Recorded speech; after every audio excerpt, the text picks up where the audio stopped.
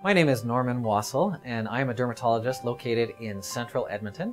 I've been practicing dermatology in Edmonton for 12.5 years, and we have a very busy community dermatology practice, and we provide all types of dermatology services to the people of Edmonton and northern Alberta. So psoriasis is a chronic skin disorder of unknown cause, characterized by red scaly plaques that can occur on any area of the body. But there are a few very typical areas such as the elbows, knees, and scalp. So there's been a lot of research into the causes of psoriasis, and although there appear to be several factors at play, one of the biggest or most important factors appears to be genetic, and that can be true even if neither parent had psoriasis. So genetics plays a big role. There can also be other things that trigger psoriasis. Sometimes a strep throat can trigger psoriasis, stress, some other factors. Generally speaking, psoriasis is very easy to diagnose. It can be diagnosed from a dermatologist or other doctors simply looking at the skin and examining the skin, and usually there's no need for things like blood tests, x-rays, or biopsies. Psoriasis can affect men and women equally. It's an equal opportunity affliction and can occur really at any age. We can see young children with psoriasis, we can see senior citizens with psoriasis, and anywhere in between. However, typically it tends to appear during the teenage years or the 20s, and then tends to recur on and off throughout one's life.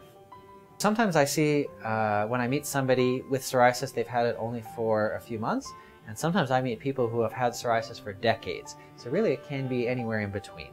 Up until a few years ago, we often thought of psoriasis as just a skin disease, and now we know that that may not be true. We know that psoriasis has been linked with a number of other conditions, some of which can be quite significant.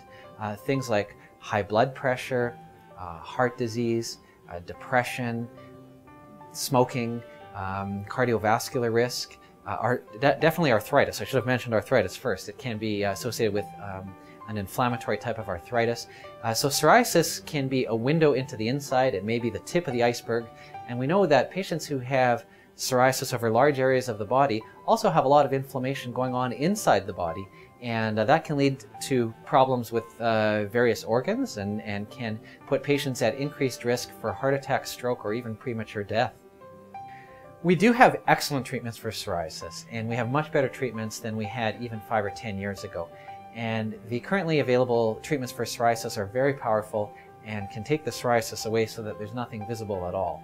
However, all of the treatments that we have available now, we need to keep using them in order to keep the psoriasis away. In other words, we don't have a permanent cure, but the treatments do an excellent job at making the skin look and feel normal again. There are various treatment options for psoriasis, and really it depends on how large are the areas and which areas of the body are involved. So for smaller areas of involvement, things like creams, ointments, lotions, and gels, those types of things can be effective if they're strong enough. So that can be used for small areas of involvement, the external treatments. When psoriasis involves larger areas, often we are using things like phototherapy or ultraviolet light, and I have a booth right behind me. This is an example of one. There's also oral medications or pills that can be used to treat psoriasis. There's 2 or 3 different varieties there. And as well, over the past number of years, there have been a number of biologic treatments introduced to Canada. These are medications taken either by injection or by intravenous, and these are the newest treatment method for psoriasis and can be quite effective where other treatments have failed.